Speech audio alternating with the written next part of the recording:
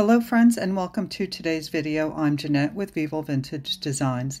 In today's tutorial, I'm going to show you how to create this really pretty Mother's Day card using watercolor.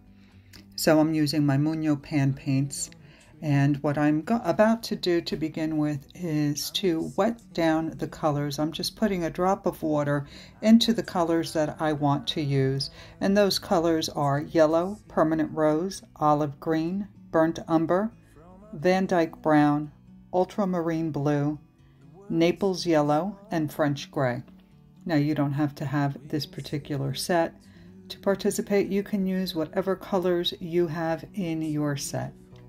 Now I like to also put a little bit of water into my palette, so that way when I place the colors in there, the colors will be very diluted. That's the style that I want for this painting.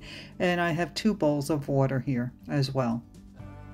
So when I mix my colors, I use an old brush because mixing the colors from pan paints can be a little harsh on your brush. So make sure not to use your good brushes. Use an old brush that you have lying around. So now that my colors have been awakened or activated, you can see how easy it is to pick the color up and place it into my palette.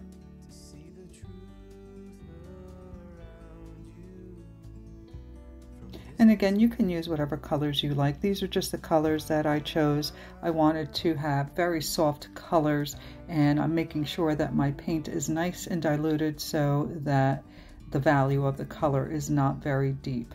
I want it to be very light. And I'm mixing the Naples yellow with the French gray because that is the color that I will be using to create the petals of the daisies that I'm going to show you how to paint. And I'm using a new watercolor paper that I've not used before. It was recommended to me because I do a lot of tutorials, and using the Arches 100% cotton watercolor paper can get kind of expensive, even though I cut my sheets into quarters. So this paper here is by Fluid, and it's 100% cotton, and you get 15 sheets, and it is 140 pound, and it is bound with glue on 2 sides. I paid, I think, $12 for this size, and this is a 6x8, which is the perfect size for tutorials. So if you're looking to step up your paper from, say, Canson XL to 100% cotton watercolor paper, this would be a great start. And it works much better than the Canson XL. So you can see my painting there that I'm going to show you how to create. Very simple. I'm picking up the yellow, and I'm using a size 4 silver black velvet brush, and I'm creating half circles for the centers of the daisies. So I'm going to place my half circles wherever I want them. And then I'm going to rinse off my brush, dry it off, make sure there's not a lot of water on it, because the brown that I am adding to those half circles, I want it to be a little bit a heavier consistency. And because those centers are still wet, that brown will kind of blend into them.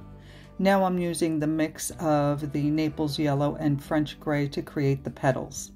And you can see how easy this is. I'm just using the tip of the brush, creating the shape of the petal that I want, and then I'll just go back and fill it in. And what's nice is that because the center is still a little wet, when you touch that center to create your petal, some of that color will bleed into the petal. And that's a really nice look. If you don't like that look, you can always wait until your centers are dry and then add your petals. Now in this one, my paint was a little too dark, and it bled into my center. So all you have to do is just use a clean, damp brush to pick up that color from the center of the flower, and then you can go back and add more of the yellow. And I thought the petals on this particular flower were a little too dark, so I'm using a clean, damp brush to lift some of that color from the petals. Now I'm picking up a little bit of the pink, and you can see I'm adding more water to it so it's nice and diluted. And I'm just creating a couple of strokes using the tip of the brush to create these little flower petals.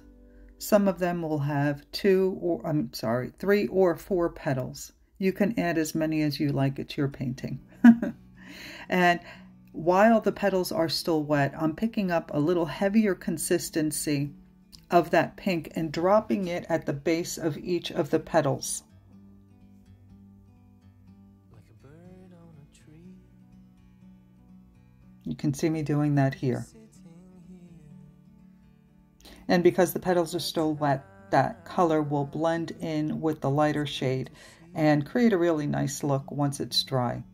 Now I'm using the ultramarine blue, and you can see I'm creating 4 or 5 petal flowers, but I'm trying to make these a little bit different than the pink ones, and you'll see what I mean.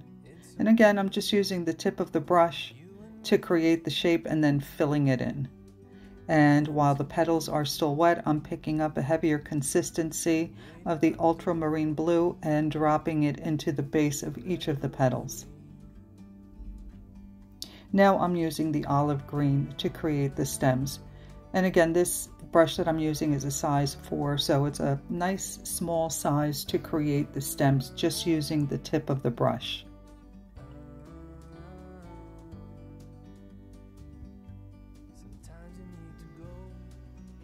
Make sure to follow through, even behind the other flowers, with your stems.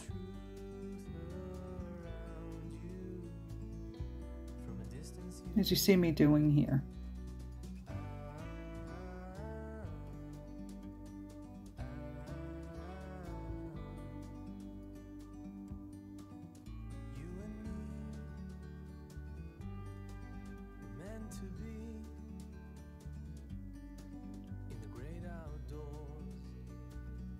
Now I'm going to create a little foliage to fill in the empty areas. And you can see I drew my stem, or rather painted my stem, and now I'm using the tip of the brush to create these leaves off of this particular stem. And it's really easy to do. Use the tip of your brush to start the leaf, add a little pressure to the brush, which forces the bristles to spread out a little bit, and then lift back up to the point of the brush, and you'll get these really pretty and simple leaves.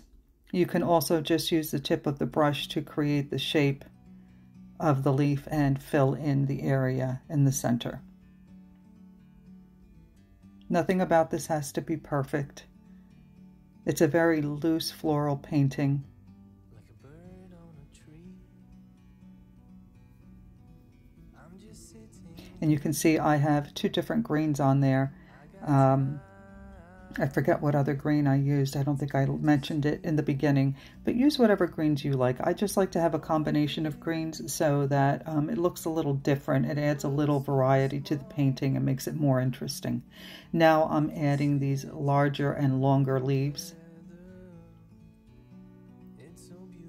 And all I'm doing is creating a couple of strokes to create the shape of the leaf.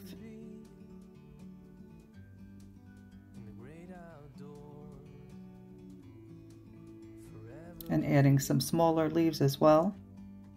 Just filling in wherever I think I need a leaf. Now I'm going to add a little bit more gray to the mix of the Naples yellow and French gray. And I also added a little bit of blue, the ultramarine blue, to that mix. And I'm using the tip of the brush to create this other foliage. I don't even think this is an actual leaf, or I don't know. I'm just making this up as I go along. They don't have to be actual flowers. It's pretty regardless.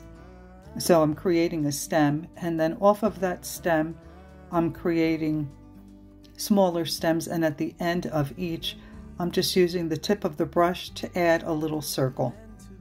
And I think it's a really cute filler.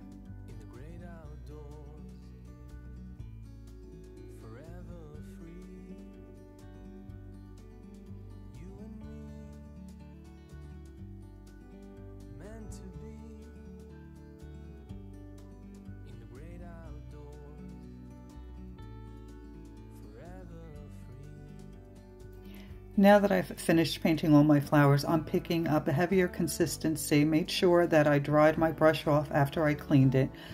Excuse me, I'm picking up the brown color and I'm creating centers for those blue flowers, just using the tip of the brush, adding a few dots. And here I'm creating a line so I can make sure that I write straight. And I'm just simply writing Mom. And I'm using a micron brush pen. Now, if you don't have this pen, you can use any kind of pen that you like.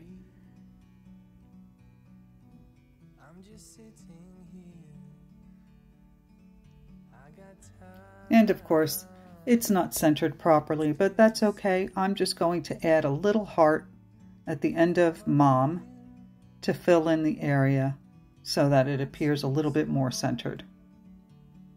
At least in my mind.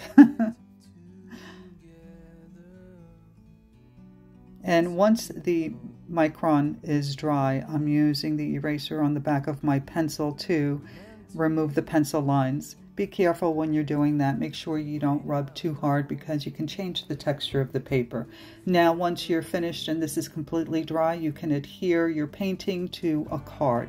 And these are a couple of other cards that I made. I made some with flowers that look like hearts, and this was a lot of fun to do. Now I'm adding a little butterfly. After I finished the painting, I decided a little butterfly would be cute.